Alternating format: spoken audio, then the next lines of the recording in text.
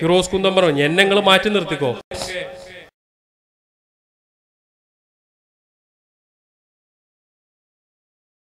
ഫിറോസ് കുന്നമ്പറം എന്നെ നിങ്ങൾ മാറ്റി നിർത്തിക്കോ. ഞാനല്ലാതെ എത്രയോ ആളുകൾ ഇവിടെ ചെയ്യുന്നില്ല. ഓരോ പാവങ്ങൾ പണി കഴിഞ്ഞ് വന്നിട്ട് രാവിലെ ജോലിക്ക് പോയി വൈകുന്നേരം വന്നിട്ട് ഏതെങ്കിലുമൊക്കെ ആളുകൾ അപ്പുറത്തപ്പുറത്ത് വീടുകളുണ്ടെങ്കിൽ അത്തരം ആളുകളുടെ വീഡിയോ എടുത്ത് പോസ്റ്റ് ചെയ്യുന്ന ആളുകൾ നമ്മുടെ നാട്ടിലുണ്ട്. ഇവരൊക്കെ ഈ പറഞ്ഞതുപോലെ കള്ളപ്പണം വെളുപ്പിക്കാനോ അതല്ലെങ്കിൽ ഈ ഹവാല ടീമിന്റെ ആളുകളൊന്നും അല്ല.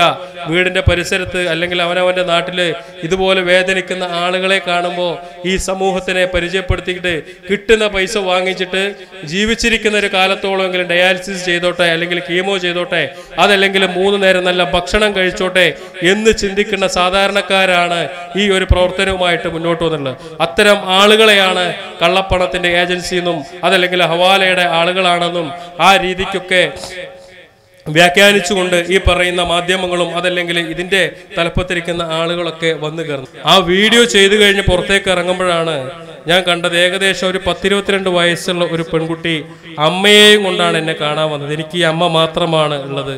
എൻ്റെ അമ്മയുടെ കിഡ്നി മാറ്റിവെക്കാനുള്ള ഡേറ്റ് ഡോക്ടർമാർ തന്നിട്ടുണ്ട്. അത് മാറ്റിവെക്കാൻ ഒരു നിവൃത്തിയില്ല. ഈ കുട്ടിയുടെ സ്ഥിതിയും അത് തന്നെയാണ്. അമ്മയ്ക്ക് വേണ്ടിയിട്ട് രാവിലെ എഴുന്നേറ്റ് മാറ്റിവെക്കാൻ കിഡ്നി മാറ്റിവെക്കാൻ പൈസ ഇല്ലാതെ ഒരു ബക്കറ്റ് കൊടുത്തിട്ട് ആ ടൗണിലൂടെ എങ്ങനെ നടക്കും. കടകളുടെ മുന്നിലൊക്കെ പോയിട്ട് അമ്മയുടെ കിഡ്നി മാറ്റിവെക്കുന്നതിന് വേണ്ടി സഹായിക്കണം എന്ന് പറഞ്ഞ ബക്കറ്റിൽ ആ പൈസ പിരിച്ചുകൊണ്ട് മാറ്റിവെക്കാൻ പോകുന്ന ഒരു സാഹചര്യം എന്തെങ്കിലും ചെയ്തു തരണം എന്ന് പറഞ്ഞു വന്നപ്പോൾ ആ സമയത്ത് തന്നെ നമ്മളൊരു ലൈവ് ഇട്ടപ്പോൾ അന്ന് ഒരു 4-5 ലക്ഷം കിട്ടിയുള്ളൂ. പിന്നീട് മാറ്റിവെക്കേണ്ട സമയമാകുമ്പോൾ എന്നെ വിളിക്കണം എന്ന് പറഞ്ഞ് കഴിഞ്ഞ മാസം വിളിച്ചിട്ട് പറഞ്ഞ 5 ലക്ഷം രൂപയുടെ കുറവുണ്ട് എന്ന് പറഞ്ഞപ്പോൾ അപ്പം തന്നെ നമ്മൾ ബാലൻസ് വരുന്ന പൈസ നമ്മൾ ട്രസ്റ്റിലേക്ക് മാറ്റുന്നതിന് ആ പൈസയിൽ നിന്ന് 5 ലക്ഷത്തിന്റെ ചെക്ക് എടുത്തു കൊടുത്തിട്ട് നിങ്ങൾ കിഡ്നി മാറ്റിവെക്കാൻ പറഞ്ഞു. ഇതൊക്കെ നമ്മുടെ നാട്ടിലെ ഓരോ രോഗം ബാധിച്ച മാരകമായ അസുഖം ബാധിച്ച രോഗികളുടെയും അത്തരം ആളുകളുടെ കുടുംബത്തിന്റെയും അവസ്ഥയാണ് ഞാൻ നിങ്ങളോട് വിവരിക്കുന്നത്. ഒരുപക്ഷെ ഇതൊന്നും നമുക്ക് മനസ്സിലാവില്ല. കാരണം നമ്മുടെ കുടുംബത്തിൽ അങ്ങനത്തെ രോഗികൾ ഉണ്ടാവില്ല. നമ്മളൊക്കെ പൂർണ്ണ ആരോഗ്യമുള്ള ആളുകളാണ്. നമ്മുടെ മക്കളൊക്കെ ചിരിച്ചു കളിച്ച് നടക്കുന്നുണ്ട്, ഓടിച്ചാടി പോകുന്നുണ്ട്. രാത്രിയാകുമ്പോൾ 3 നേരം നമുക്ക് ഭക്ഷണം കിട്ടുന്നുണ്ട്. നമ്മുടെ കുടുംബത്തിലൊരു പ്രശ്നമില്ല. അതുകൊണ്ട് നമുക്ക് ഇതിന്റെ വേദന മനസ്സിലാവില്ല. പക്ഷേ രോഗിയായി കിടക്കുന്ന ഒരു കുടുംബത്തിന്റെ ആ വീട്ടിലേക്ക് ഒന്ന് കയറി നോക്കുമ്പോൾ നമുക്ക് കാണാൻ സാധിക്കുന്ന കാഴ്ചകൾ ഇതൊക്കെയാ. നമ്മളിപ്പോൾ 10-15 ആളുകളുടെ പേര് ലിസ്റ്റ് ഇവിടെ വായിച്ചു. അതിൽ ക്യാൻസർ രോഗികളായിട്ടുള്ള ആളുകളുണ്ട്. ഇപ്പൊ ഞാനിവിടെ വന്നപ്പോൾ ഏകദേശം 4ഓളം അപേക്ഷകൾ എൻ്റെ കയ്യിൽ കിട്ടി. ഈ 4 കിഡ്നി രോഗികളായിട്ടുള്ള ആളുകളാ. എത്ര തന്നെ സമ്പാദിച്ചു കൂട്ടിയാലും ശരി, ആ സമ്പാദിച്ച പൈസ മുഴുവൻ ഒരു നിമിഷം കൊണ്ട് ഇല്ലാതാക്കാൻ ഈ കിഡ്നിയോ ക്യാൻസറോ പോലെയുള്ള ഒരു അസുഖം വന്നാൽ മതി എന്നുള്ളതാ. എത്ര കോടികൾ ഉണ്ടാക്കിയാലും ആ കോടികൾ മുഴുവൻ ഈ അസുഖത്തിന്റെ പേരിൽ വിറ്റ് പെറുക്കേണ്ടി വരുന്നുള്ളതാ. കഴിഞ്ഞ ദിവസം ഇന്നലെ എന്നെ മറ്റേ ഫേമസ് ബേക്കറിയുടെ ഒരു കുടുംബസംഗമത്തിൽ പങ്കെടുക്കുമ്പോൾ ഞാൻ പരിചയപ്പെട്ടിട്ടുണ്ട ഒരാളാണ് നൗഷാദ് ക. അദ്ദേഹം എന്നെ വിളിച്ച് പല കാര്യം സ്പോൺസർ ചെയ്യും. ആർക്കെങ്കിലും ഒക്കെ കുഴൽക്കിണർ വേണമെങ്കിൽ എന്നെ വിളിച്ചാൽ മതി, ഞാൻ ചെയ്തു തരാന്നൊക്കെ പറഞ്ഞ് നല്ലോണം സഹായിക്കുന്ന ഒരാളാണ് അദ്ദേഹം. എന്നെ വിളിച്ചതൊരു അഭിപ്രായം ചോദിച്ചു വിളിച്ചതാ. കാരണം ചോദിച്ചപ്പോൾ അദ്ദേഹത്തിന്റെ നാട്ടിൽ ഒരു ലിവർ ട്രാൻസ്പ്ലാന്റേഷൻ നടത്തിയ ഒരു രോഗിയുണ്ട്. ആ രോഗിക്ക് ഈ ട്രാൻസ്പ്ലാന്റേഷൻ കഴിഞ്ഞിട്ട് 2 വർഷമായി. ട്രാൻസ്പ്ലാന്റേഷന്റെ തുടക്കം മുതൽ ഇന്ന് വരെ ആ രോഗിക്ക് 1 കോടി രൂപയാണ് ചെലവഴിച്ചത്. ആരെങ്കിലും വിശ്വസിക്കുമോ? ട്രാൻസ്പ്ലാന്റേഷൻ ചെയ്യാൻ 1 കോടി രൂപ വേണമെന്ന് പറഞ്ഞാൽ ആരെങ്കിലും വിശ്വസിക്കുമോ? വിശ്വസിക്കില്ല. ട്രാൻസ്പ്ലാന്റേഷൻ ചെയ്യാൻ 20-25 ലക്ഷം മതി. പക്ഷേ ചെറിയ ഒരു മിസ്റ്റേക്ക് സംഭവിക്കുകയെ അതല്ലെങ്കിൽ വീണ്ടും അത് ട്രാൻസ്പ്ലാന്റേഷനിൽ എന്തെങ്കിലും പ്രശ്നങ്ങളാവുകയോ ചെയ്തു കഴിഞ്ഞാൽ ഈ പറഞ്ഞ സർജറികൾ വീണ്ടും ചെയ്യേണ്ടി വരിക, അതല്ലെങ്കിൽ വേറെ എന്തെങ്കിലും അങ്ങനെയൊക്കെ ആയിട്ട് 1 കോടി രൂപയോളം ചെലവഴിച്ചു കഴിഞ്ഞ് ഇനി എന്താണ് ചെയ്യേണ്ടത്, ഏതെങ്കിലും നല്ല ആശുപത്രി ഉണ്ടോ എന്ന് ചോദിച്ചിട്ട് എന്നെ വിളിച്ചു. അപ്പോൾ ഇതൊക്കെയാണ് നമ്മുടെ നാട്ടിലെ രോഗികളുടെ അവസ്ഥ. ഇത്തരം എന്താ പറയാ രോഗം മൂലം ബുദ്ധിമുട്ടുന്ന ആളുകൾ, സാമ്പത്തികമായിട്ട് ബുദ്ധിമുട്ടുന്ന ആളുകളെയൊക്കെയാണ് നമ്മൾ ഈ സോഷ്യൽ മീഡിയയിലൂടെ നിങ്ങളുടെ മുന്നിലേക്കൊക്കെ കൊണ്ടുവന്ന് അവരെ സഹായിക്കാൻ വേണ്ടി ഒരു അഭ്യർത്ഥന നടത്തുന്നതൊക്കെ.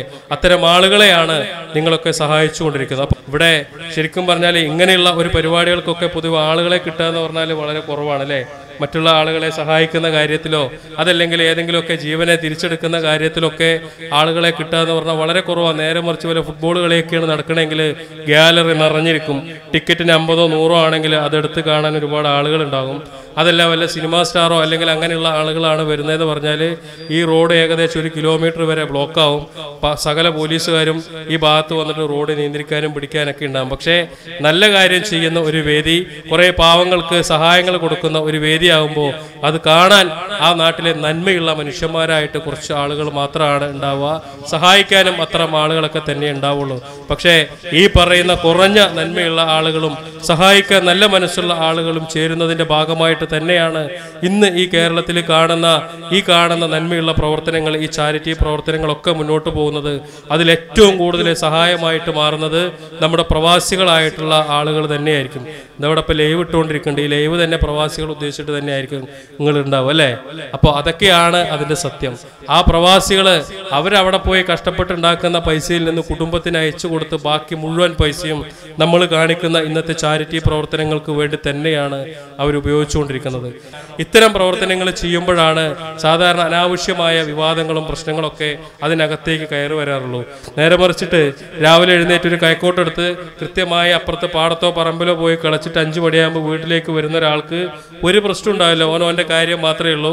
അവന് കൂലി കിട്ടിക്കഴിഞ്ഞാൽ അതുകൊണ്ട് അരി വാങ്ങിക്കുക, കുടുംബം നോക്കുക, മറ്റുള്ള കാര്യങ്ങൾ ചെയ്യുക എന്നുള്ളതൊക്കെ. പക്ഷേ നാട്ടുകാരുടെ കാര്യങ്ങൾ നോക്കിയിട്ട് ഇത്തരത്തിലുള്ള പ്രയാസങ്ങളും പ്രശ്നങ്ങളൊക്കെ തീർത്ത് മുന്നോട്ട് പോകുന്ന ആളുകൾക്ക് ഇതുപോലുള്ള വിവാദങ്ങളും അതല്ലെങ്കിൽ അത്തരം ആളുകളെ കള്ളനാക്കുന്നതിന് വേണ്ടി ഒരു വിഭാഗം തന്നെ ഇറങ്ങി വരും എന്നുള്ളതിന് ഏറ്റവും വലിയ മാതൃക ഞങ്ങളുടെ മുന്നിൽ നിൽക്കുന്ന ഞാൻ തന്നെയാണ്. കാരണം ഈ ചുരുങ്ങിയ കാലം കൊണ്ട് ഞാൻ അനുഭവിച്ചിട്ടുള്ള ആ ഒരു വിഷമങ്ങളും വേദനകളും ചില്ലറയൊന്നുമല്ല. കാരണം 2 വർഷമായിട്ട് എനിക്ക് പുറകെ ഒരു ലോബി ഇങ്ങനെ നടക്കുകയാണ്.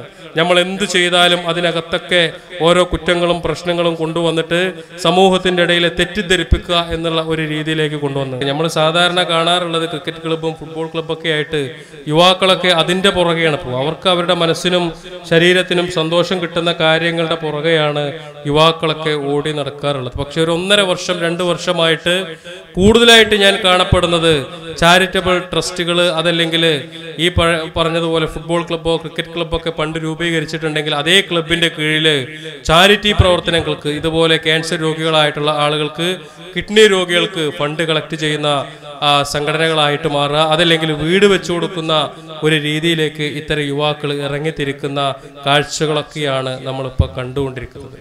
ഇതൊക്കെ ഈ സോഷ്യൽ മീഡിയയിലൂടെയുള്ള ഈ ചാരിറ്റിയുടെ വലിയ ഒരു ഗുണം തന്നെയാണ്. കാരണം നമ്മുടെ മുന്നിലേക്ക് വരുന്ന രോഗികളുടെ അവസ്ഥയും അതിൻ്റെ ചെലവുകളൊക്കെ കേൾക്കുമ്പോഴാണ് ആളുകൾക്ക് മനസ്സിലാവുന്നത് നമ്മൾ അനാവശ്യമായി നമ്മൾ എത്രയോ ചെലവഴിച്ചു പോകുന്നുണ്ട്.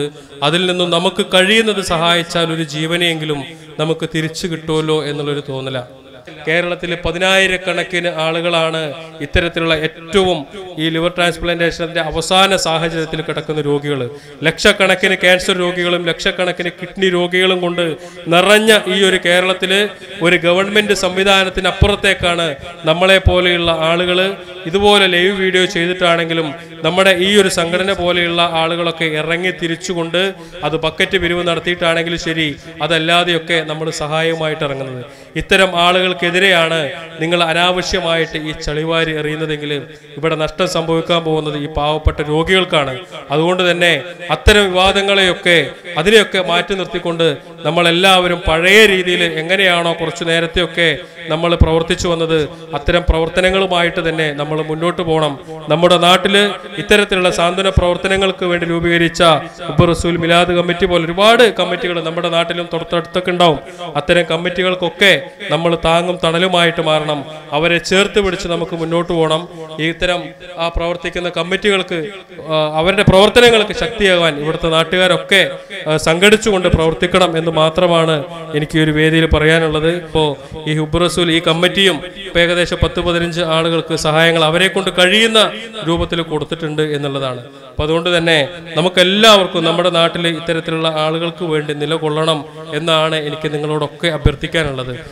നിരാരംഭരും നിരാശ്രയമായ ഒട്ടനവധി ജനങ്ങൾക്ക് ഒരു വിരൽത്തുമ്പിലൂടെ സാന്ത്വനത്തിന്റെ പൊതുചരിതങ്ങൾ രചിച്ച ഫിറോസ് കുന്നംപറമ്പിലിന് ഹുബ്ബ് റസൂൽ മീലാദ് കമ്മിറ്റിയുടെ എല്ലാവിധമായ സ്നേഹാദരവുകൾ.